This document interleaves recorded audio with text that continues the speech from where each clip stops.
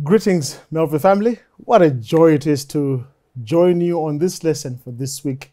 Last week I was here with Brother Ford, and this week I'm here with Elder Nixon. Greetings, my brother. And how are you? Greetings, Melusi. How are you doing? I'm doing well. What a pleasure it is to be with you today. Yes, we just want to greet the viewers as well and all the listeners out there. Fantastic. Yes. How has been life, man? Yes, God is good. Amen. We've come to the end of the year again. And we're into the new year. We're already into the new year. Already this new quarter for 2023. It's almost halfway. Yes. As we begin this lesson for this week, Brother Nixon, laying up treasure in heaven. What a powerful title. And I think it's going to give us powerful reference. Let's maybe bow our heads as we pray to ask the Lord's blessing to be with us. Father in heaven, I thank you for this privilege and the honor to discuss your holy, divine, and eternal word. Father, we invite you to be with us and be with our listeners and be with those who are watching online. May your spirit whisper to us and lead us and guide us, because you have instructed us to lay up our treasures not here on earth but in heaven. Help us to understand what that means for our practical lives. For we pray and ask this in Jesus' name. Amen. Amen. Amen. So the key text for this week, Brother Nixon, says from Mark chapter 8, verse 36. I'm going to read it here. I'll ask you to maybe share with us your thoughts on what came into your mind when you heard these words. Mark chapter 6, verse 36 and 37 has this to say. Again, it's Jesus teaching his disciples about taking up their cross and following him. That's the context. And he says in verse 36, "For what will it profit a man if he gains the whole world and loses his own soul? Or what shall a man give in exchange for his soul?" Jesus is asking questions. Your thoughts on these questions, and what is Jesus saying in this week's lesson? I think Jesus is trying to make it very clear that at the end of the day, what is of paramount importance is life. Because the verse is saying, what will it profit you to gain the whole world, but lose your soul? What is the whole world to you without life? Maybe you can speak to a millionaire and say, what are your millions to you when you're on a life supporting system? That's what Jesus is saying. So Jesus is saying, know what matters in this life. Life is more important than anything else. This is why he says we must invest in eternal things. Because eternal things come with eternal life. All right. Anything else is secondary. Life is what God wants us to have. Yeah. And then no wonder the discussion, if you look a little bit further and we read the verses contextually, like I mentioned, take up your cross and follow me. Yes. So Jesus is saying, and this is one of the very few verses where Jesus expected us to do something. In many cases, he says, come unto me and I'll give you rest. Yeah. Okay? Follow me. And I'll make you fishers of men. But on this one, he says, take your cross. Yes. And follow me. So I understood the fact that, and I think to our listeners and our viewers out there, we shall notice that when God called people, or when God calls a person to follow, there is a burden that person carries. And that burden often is expressed in their relationship with material things. Exactly. So we're going to, a few case studies we're going to go through. But here is what Jesus says on verse 35. He says, "For whoever desires to save his life will lose it. Exactly. But whosoever loses his life for my sake and the gospel's sake will save it." Yeah. So Jesus puts a clarification on what we should put our lives to. He's very clear. It is putting our riches, our life, and everything online for Jesus. The discussion around serving God and contributing to his kingdom is not a by the way or a side agenda. It is everything. Exactly. And so the lesson then tells us about Noah finding maybe grace. Even before we go there, there's a verse that I think is very important. Matthew chapter 6, verse 19 and 20. it says here, do not lay up for yourself treasures on earth, where Moth. moth and rust destroy, and where thieves break in and steal. Mm-hmm. But lay up for yourselves treasures Treasures in in heaven, yeah. where neither moth nor rust destroys, and where thieves do not break in and steal. This is an investment strategy from Jesus himself. Yeah. And he's saying, if you lay up your treasures in heaven, if you allow God to spend you for his kingdom, Yeah. to spend you for the gospel, God is saying you will not go away empty-handed. In fact, the gain that you get out of it Yeah. is the greatest ever gain that you can get. And God will protect even that which we have. That's Yeah. why the Bible is saying, if you lay your treasures in heaven, there is no moth that comes to destroy. Yeah. There is no rust that comes to destroy. Viewers and listeners, what God is saying is that there is no one who walk away poor because they've spent for Jesus. Yes. They've spent for the cause of the gospel. There is no one who walk away poor for serving God. All There's right. no one who walk away poor for serving fellow men in the name of God. No one will walk away poor. In fact, Yeah. the more you invest in the things of God, the more God blesses you. Yes. And there's some people let's just clarify this, Melus.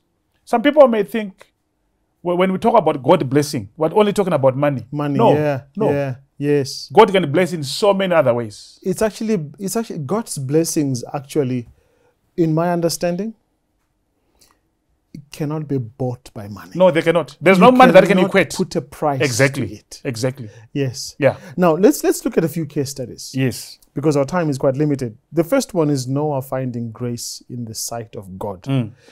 One of the concepts I want our readers to always keep in mind as we discuss these characters is the radical shift that God brought in Yes. the lives of these characters. That he called for his service. Exactly. Yeah. When they were seeking to expand the kingdom and to serve God and Yeah. to carry special missions for God, Exactly. there were radical shifts that God brought about.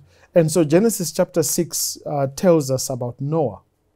And it says on verse 1, and it came to pass when men began to multiply on the face of the earth, and the daughters were born unto them, that the sons of God saw the daughters of men, and they were beautiful, and they went, took wives for themselves, for all whom they chose. And the Lord said, my spirit shall not strive with man forever, for he is indeed flesh, yet his days shall be 120. And if I can just jump to verse 7 and 8. So the Lord said, I will destroy men whom I have created from the face of the earth, both man and beast, creeping thing, birds of the air, for I am sorry that I made them.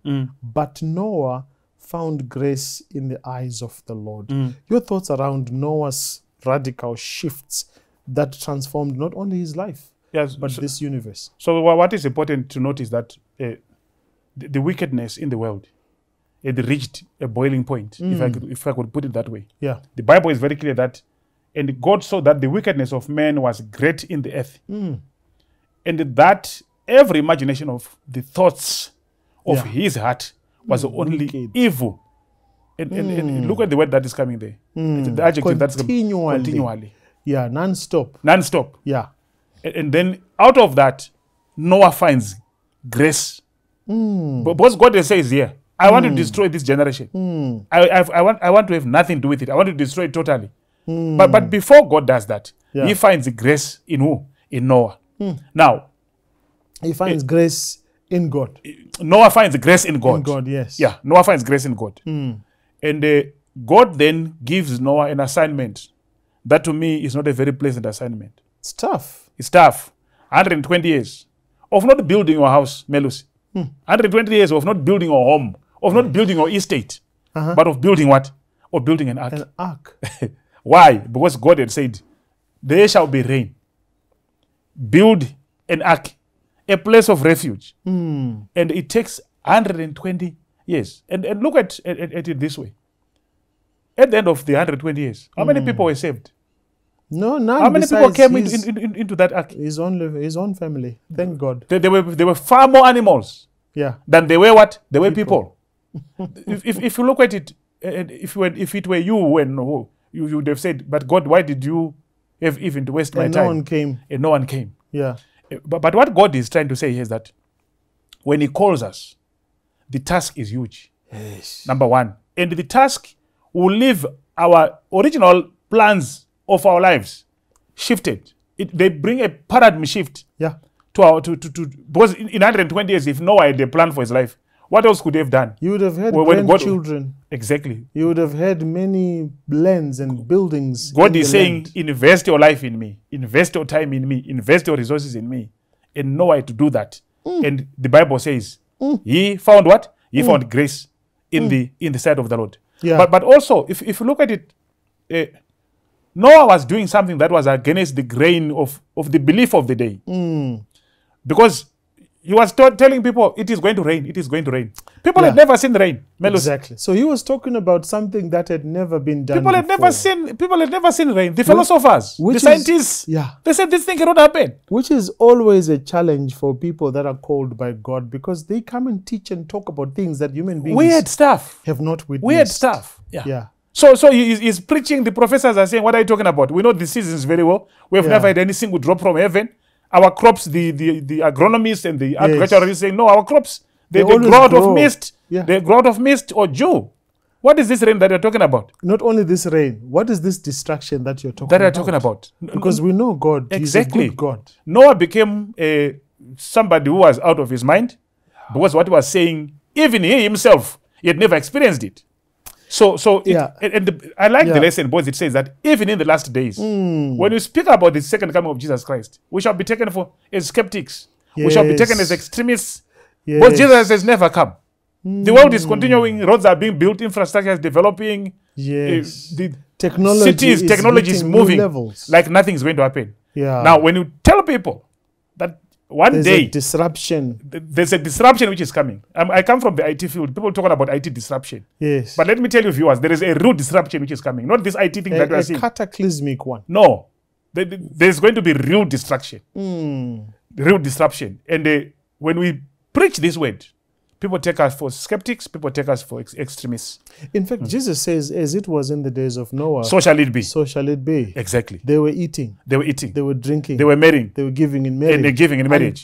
Now hear this one. Until the Until- day when Noah went into the ark. Yeah. Jesus even says, until the door was shut. Was shut. So there was the first coming in, the first until, Exactly. and the second until. Exactly. And no one ever paid But attention. mind you, Louis, Melu, sorry. I like that. You can call me that. Sorry about that. Mind you, when the door was not shut at the moment Noah went into the ark. Yes, it remained open. That's a period some of what? time. Well, it's a period of what? Probation. It's a probationary period. It's a period of grace. God is appealing. Please come into the ark. I can imagine how Noah felt sitting inside for days. Yeah. 7 days. He probably doubted God. With animals inside. Exactly. Boo, Yeah. boo, boo, boo. And God then says, God shut him Yeah, in. exactly. So Noah's life changed forever. He had a life that was disrupted because God called him to do something special. But the Bible also talks to us about Abraham, the father of the faithful. Yes, exactly. When we read the book Genesis chapter 12, let me just read that quickly. Genesis chapter 12, verse 1 to 3. And I'll invite you to share with us your thoughts on that. Genesis chapter 12. It says here on verse 1, now the Lord had said to Abraham, get out of your country, from your family, and from your father's house to a land that I'll show you. Yeah. I will make you a great nation. I will bless you and I'll make your name great, and you shall be a blessing. Verse 3, I will bless those who bless you and I'll curse those who curse you. And in you, all families of the earth shall be blessed. What did it cost Abraham to be a father of all nations and for all of us to be blessed in him? Abraham was born in the land of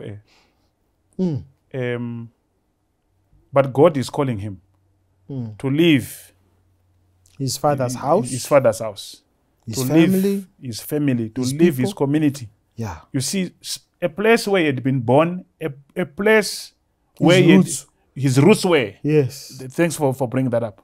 Yeah. A place where his roots are. And God says to him, leave this place.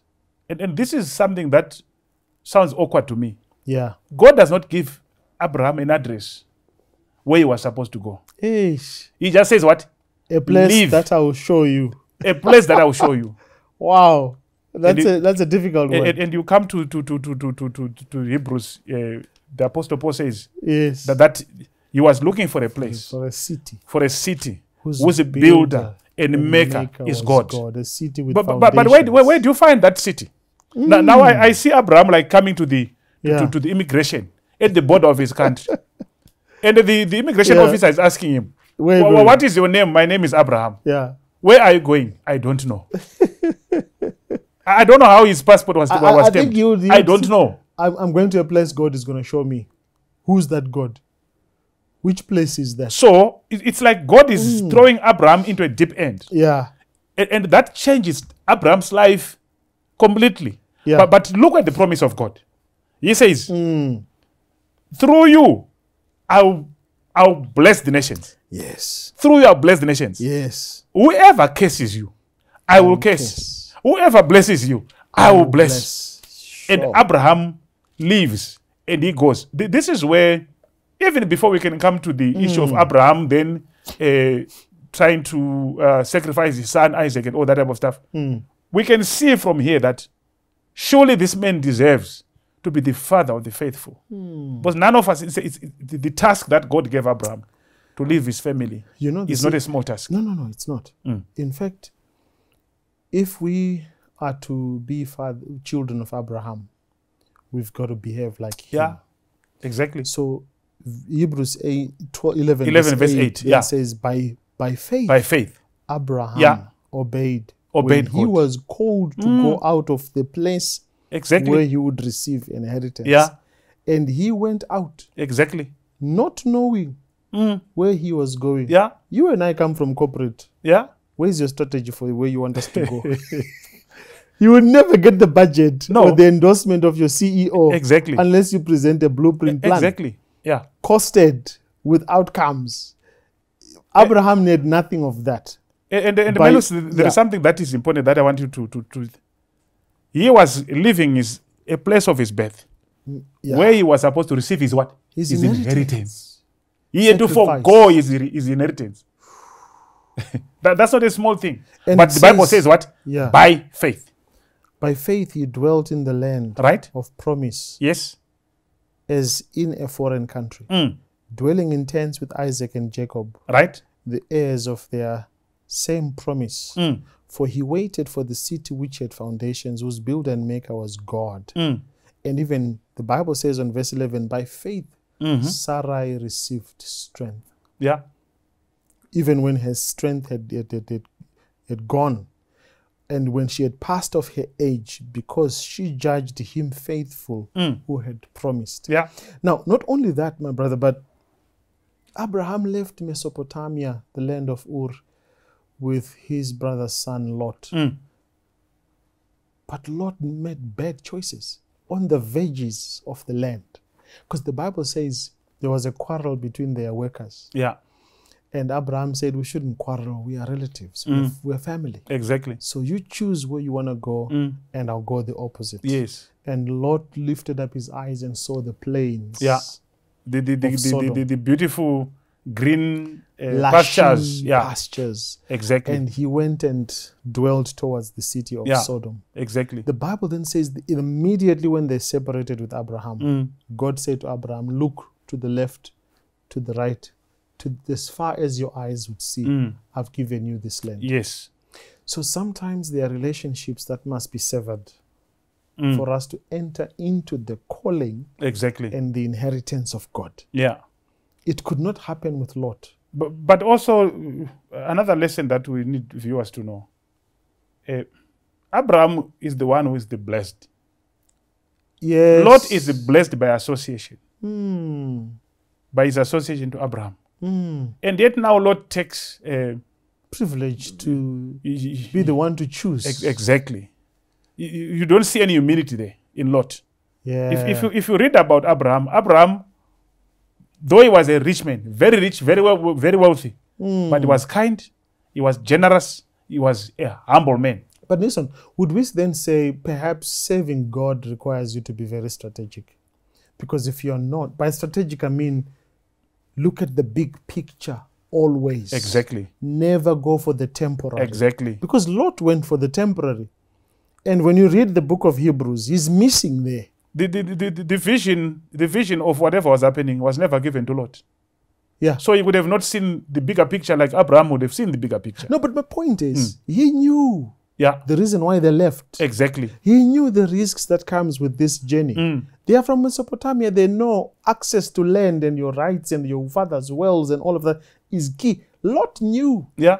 But he chose. That's why the lesson says he made bad decisions. But because he lacked humility. Exactly. Lack of humility and also foresight. To see that the inheritance is bigger than a plot of land where there's grass. But then look at the aftermath. Look at the effects of his bad choices. Of his bad choice. Lost his wife. What then happens? He began to associate with what? With the Sodomites. Trade with them. Trade with them slowly until he was in. Until he was in. Yeah. And God says, the Bible says, God came down to see the immorality that Sodom and Gomorrah had become. Yeah. And God then tells his friend Abraham to say, hey. In fact, I like that conversation. Sorry to cut you there, because God was on his way. Exactly. Then God had a monologue. Should I do this thing and not tell Abraham? Exactly. Seeing that Abraham will be a father of many nations. And many families will be blessed through him. Through him, yeah. So God takes a detour to Abraham. And then he's got a conversation with Abraham. Yeah. Hey, I want to destroy this lady. In fact, the beautiful thing, sorry to jump in there. Remember, he said, come by, you will eat. Exactly. And then you can to show his kindness, his generosity. And he went to his wife and said, Sarah, prepare meals. Exactly. And if you look at the meals prepared, this required a lot of time. Exactly. So while she was preparing, God is discussing with Abraham and says, next year, I'm going to pass by here. I'm going to pass by here. So it's 25 years since Abraham received the promise of a son. Exactly. As Sodom and Gomorrah is being destroyed, God says, I'll come back next year. Exactly. Your wife will conceive. And then the Bible says, Sarah loves in her heart. Exactly. Yeah, so Abraham was a kind man. But then what happens is now, Abraham, because he was a kind man, he was a generous man, he did not say, no, God going to destroy Sodom and Gomorrah. They deserve it. Destroy everyone. Because there is this man, Lot, who ran away from me. We had taken water. Even before that happened, mind you, Lot had a scuffle with war. There was a war. 4 kings. Exactly. And Abraham went and rescued him. That's how generous he was. But then the man says, God, if there are 50 righteous men in Sodom, are you going to destroy it? God says no. And Abraham negotiates it down to 10. God says no. I will not. Then what happens, we know. God then went in. Yes. Told Lot that he must leave. And Lot kept on, how can I leave? How can I leave? Until eventually the angels pulled him out. Yes. Go to the mountains for the sake of your life. None of you should look back. He couldn't even run to the mountains. He said, it's too far. Can I go to this small city? Look at that now. None of them should look back. Yeah. And as they went, Lot then lost his wife. Yeah. But she looked back and she became a pillar of salt. Yeah. Now, let's talk about the memory verse now in the context of what I've just said. Lot put earthly riches ahead of heavenly, of this heavenly investment that Jesus is talking about here. And what was the result of that? He lost his wealth. Everything. He lost his wealth. Yeah, he lost his wife. Right. He got so depressed he drank. Right. Exactly. And the daughters ended up being so wicked, they schemed to have children with their father. Exactly. And the Ammonites, and the Moabites were born out of that. And they became some of the most brutal enemies of Israel. So this is what we're saying, that and you put it very nicely. Instant gratification. Yeah. Instant gratification at the expense of the things of God. Eternal interests. At the expense of the things of God. It will get us there. Absolutely. empty-handed. Jacob almost got entangled on this one. Yeah, exactly. There's another case study here Yes. from deceiver. Mm. Yeah, he really wanted this birthright for Yeah. earthly good. Yeah, And it costed him seeing his mother. yeah.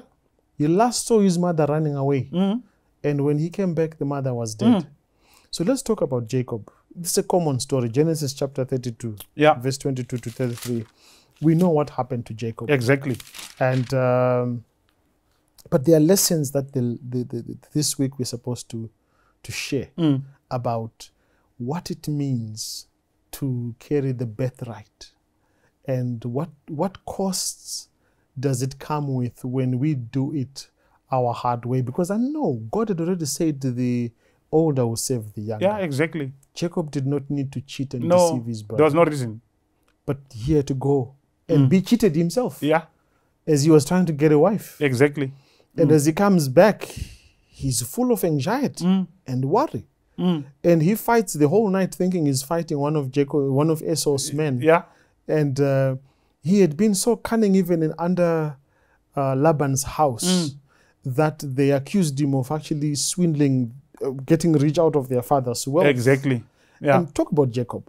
What are the sacrifices and what are the radical shifts God brought to his life? The radical shift that God brought to the life of Jacob, for me, it is. You see, Jacob made a mistake of wanting to help God on what God had promised.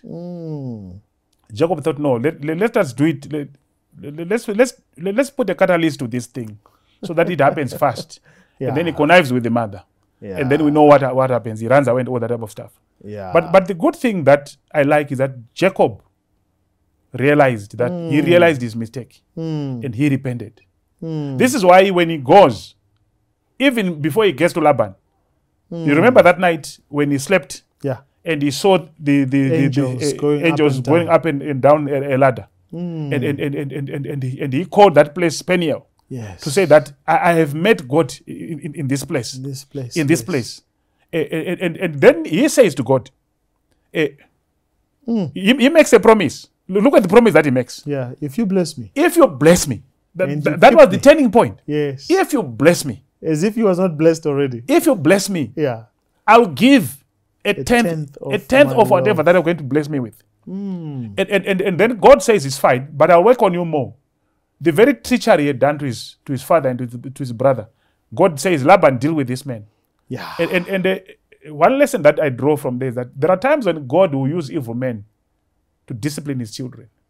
In fact, the evil that we do to others comes back to us. It comes back. And it comes back at an elevated level. Exactly. So that we can remember how bad it was when we did it to those that when we did it at that moment. The pain that we feel the pain. And thank God for Jacob, because that pain led him to true repentance. And this is why now when he's at the river Jabbok, he's coming back to Esau. Yes. He separates his families. The other wife there and he's afraid. He's afraid. He may lose everything. He may lose everything. Yeah. But Jesus comes down and he wrestles with him.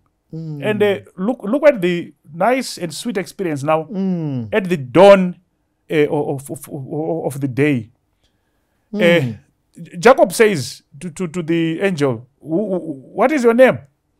And the angel says, no, what do you need my name for? What is your name? Says, my name is... He now tells the truth. Yes. 20 years before, he had said the lie. When the father asked him, what is your name? What did he say? He says, my name is Esau. But now he tells the truth. Yes. What is your name? My name is Jacob. Right? And then Jesus says, you have said the truth. Yeah. Because you have said the truth, I am now giving you a new name. Yes. And what is the new name? The new name is coming from, it's a transition from Jacob, the deceiver, the supplanter, the liar, the cheater, to Israel. And what does Israel mean? You have fought with God. And you have what? You have prevailed. You have prevailed. Yes. You have fought with God and you have prevailed. It is in that instance that much as his hip had been dislocated, but his blessing came there. Yeah. And now you contrast and compare Jacob and Lot. Jacob walked away without anything. Yeah. But because he repented, he walked back with a lot of wealth. and the And the God family. still, and the family, And he received the blessing. he received the blessing. Whereas Lot walked away with a lot, Everything he had. but he at In the end of the day, end, he lost he everything. died with nothing. So what am I saying to viewers there? You may hit rock bottom, even in your faith. You may do things that will leave you a spiritual outcast, even in the eyes of men. Yeah. But if you wrestle with God, if you repent genuinely, Yeah. you are investing in heaven. You are investing in heaven. And God will bless you. God will restore you, Amen. even beyond what you can think. Amen. So despite our mistakes, Yeah. God can still bless God us. can still bless you. And the point, therefore, is never to walk away from God. No, you don't make that mistake. Yes. Yeah. Powerful story about Jacob. I'm tempted to really dwell on it, but because of our time, we'll move. Thank God that his name was changed. And I believe there's someone out there who's in the story of Jacob. Yeah. You ran away from your sin. Exactly. Time has moved. Yeah.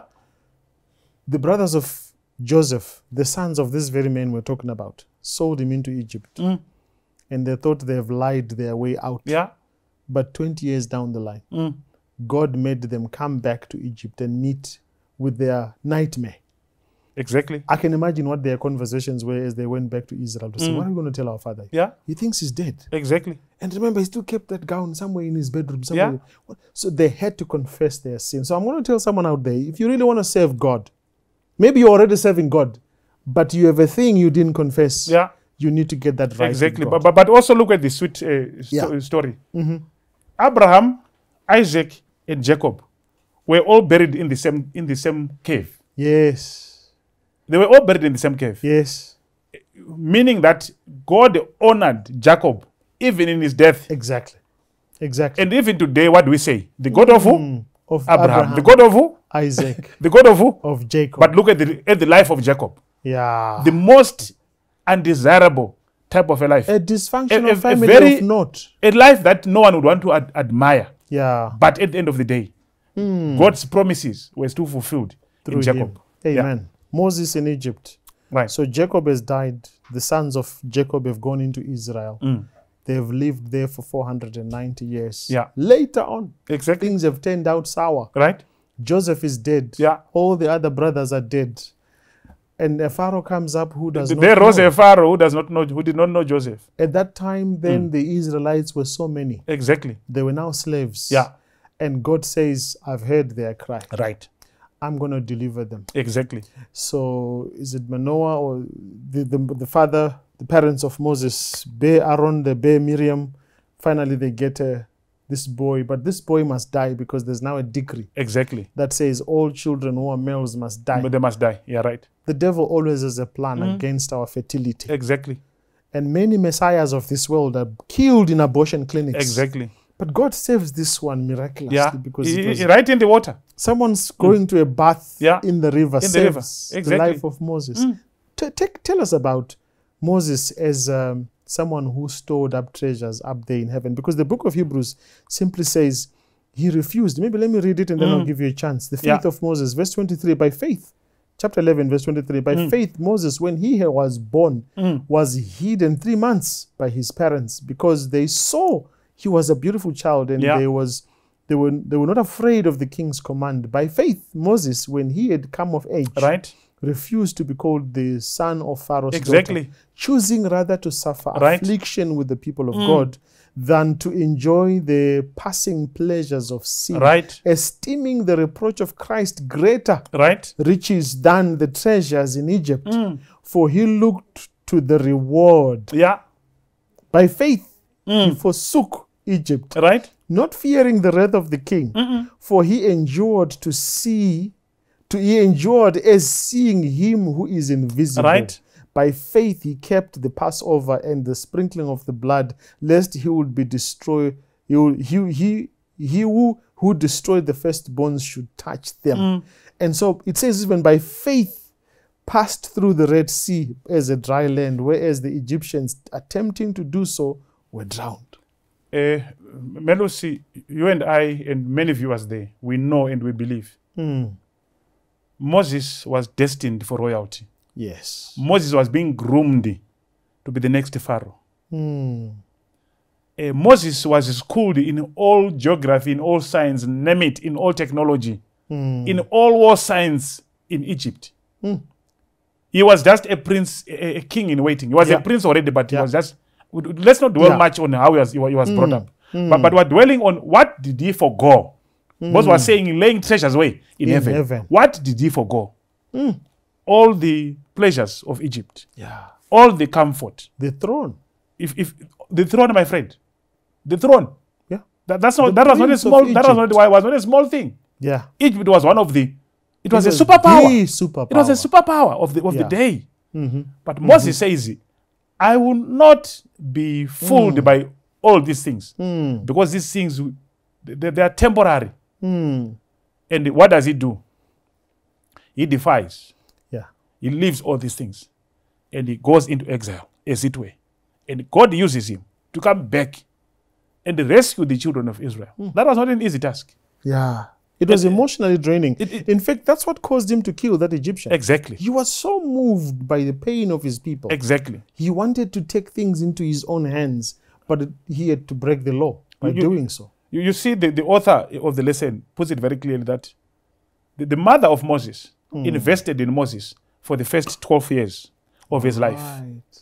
We are talking about investing in the things of God. Yes. Every parent out there who is listening to this program, God has given an opportunity. Yes. To invest in your child. Exactly. Because that which you put in your child is what will carry them through life. Train them up. The training and the teaching that the mother of Moses had done up to 12 years, it was enough to take Moses through. It is the same thing that brought Moses to realize that all these pleasures here, they mean nothing to me here. Yes, there is a greater purpose that God has in me. Yes, I am not an Egyptian, I am a Jew. You see, when his father-in-law sees him and the girls, they think he's an Egyptian. Yes, he was an Egyptian in appearance. But he had been trained to look like one. But inwardly, he was a Jew. Yes. And now God does great things with Moses. He had to forgo the kingship. He had to forgo the royalty. He has to suffer in the wilderness. All that education came to naught. All those degrees came to naught. He had to suffer with the children of God. He had to eat manna. He had to eat manna. Somebody was eating all sorts of menus of whatever that he wanted, but he had to eat manna. Yes. And God does great things with him. He crosses the Red Sea. Yes. And at the end of the day, God rewards Moses by saying, you made a mistake. You hit the stone. Oh, Lord. When I said, speak to the stone. And you did not even hit it once, you hit it twice. The challenge of leadership. Challenge of leadership. Challenge of ministry. And Moses, God takes him to Mount Nebo. And what does he say? View the land. View the land. But as you view the land, you're not going to go in. And God does not tell him to say, after you die, I'm going to resurrect you to go to a better Canaan than this one. You see, if you read one of my best writers, as she explains this, Ellen G. White, she says Moses was so despondent. He was so discouraged to the last. He looked back and said, God, after I've served you all these years, is this my reward? He was so discouraged. But God showed him beyond the land of Canaan, even the Messiah coming to die, even the Messiah coming to take us home for the second time. And after his death, God says, this one, it does not belong to the land of the dead. He resurrected him to heaven at the mount Mount of Transfiguration. Moses was there to strengthen Jesus together with Elijah.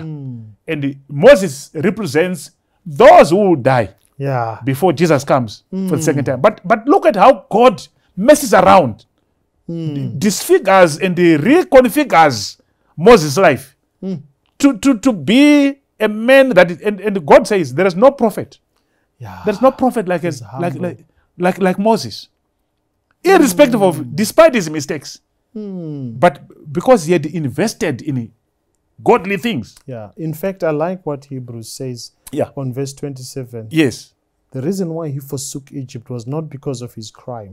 It says, not fearing the wrath of the king. No, he didn't fear that. For he endured as seeing him who is invisible. Is invisible. So Yeah. in Moses' mind, the picture of God and his greatness and his kingdom was clear. It was clear. No wonder he insisted, I've been talking to you for all this time. I want to see you. Yeah. And he witnessed the goodness of Right. God. And I quite agree with you that that's why God had to resurrect him. Exactly. And then we see him in the transfiguration, Yeah. Mount of Transfiguration. And so as we wrap this lesson up, Brother Nixon, maybe give us your final thought. What is the message of this week? Laying up treasures in heaven. One thing that is key that I find out here is that when God calls us for service, he fashions us in his way. That is in alignment to the task. That is congruent to the task ahead. God will not leave you the same melody. Yeah. He will make sure that you forgo those things that you loved a lot. Yeah. Those things that you have invested in a lot as an individual. And at times God will even go into those very resources that you have piled up for yourself. Yeah. You'll go and eat into that and say, give to the, like what he did to the rich Young ruler. to the rich young ruler. Sell what you have and what Come give to follow the me. poor. Then follow me. So God is saying we need to lay up our. That's what it means to invest, to lay up our treasures in heaven. It means for us to we are foregoing our earthly inclinations And comforts. And pleasures. for the sake and delicacies. for the sake of advancing the kingdom of God. And but this is the sweet thing, Moses. Much as God can mess up our lives, the end result of it is always very sweet. And it's great. God will repay us 100-fold. Even in the Bible, he says, there is none of you that has left his father or his mother Yes. who will go away what? Empty-handed. Yes. You'll be So- blessed so 100-fold. You will be blessed Here 100-fold. and in heaven. Here and also in heaven. Thank you, Brother Nixon. What a lesson. Beautifully said. For me, God is gracious. Yeah. God is good. He took fallible men Yeah. who were subject to falling. Abraham and Hagar, Right. Jacob a fraudster. Exactly. He took Moses a murderer. He took, who else? All of those men, if you look at them, they had a folly with them. Yeah, exactly. Even Abraham, the father There of was a faith. folly with them. Abraham, you remember, he lied to the king. Yes, Yeah, but that, he looked beyond he their looked beyond their follies. faults. Yeah. But here's the other thing that happened. For every blessing that he pronounced on them, there was a burden. There was. I call Yeah, it right. I call it the B&B concept. You know, bed and breakfast Yeah. concept. But I call it the burden, the blessing and the burden. Yeah. Each one of them had a burden. Exactly. And that burden drove them to make decisions Yeah. that meant forfeiting earthly blessings Ma- so ma- that they can be in good books and serve a greater mission for God. Especially that God did not tell them, suffer now, tomorrow I'm going to reward you. No, they These didn't guys know. did not know. Yeah. They did not know what was They only coming. knew God. They only obeyed and believed in God. Yeah. And they pushed the mission. Yes. And then at the end of the day, God says, here is your reward. And Hebrews says all of them died not having received it Exactly. because they waited for us as Exactly. well. Yeah. To be tried, to Exactly. be tested, and to also make our own eternal decisions Exactly. today. Yeah. And I believe there are people in our day who are forsaking, who are leaving all earthly good Yeah. so that they can serve the Lord. Exactly. And the Lord bless them. The Lord keep them. The Lord cause his face to shine upon them yeah. and give them them peace. peace and success in the hour of their trials. Exactly. Nixon, you want to pray for us as we close? Let us pray. Our Father, our God, what in heaven, what a lesson that we've had, where you are encouraging us to lay up our treasures in heaven, where there is no moth or any rust that will enter into to destroy our wealth. Yes, Lord. Dear Lord, I want to pray and ask that you may redirect our thinking. We may be able to reprioritize issues of life and be able to place at the top shelf, at the top drawer, those issues that pertain to the kingdom of God, to the advancement of the kingdom of God. Because the Bible is very clear that these things that we like so much that we see, they are temporary.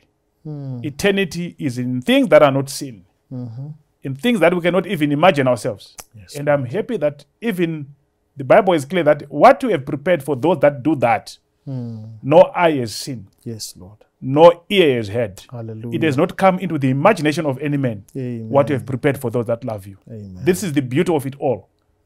Dear Lord, we commit ourselves to suffer now and enjoy later Amen. in the kingdom. Bless us as we make this commitment. Bless us as we make this decision. For this is our prayer in Jesus' name. Amen. Amen. Amen.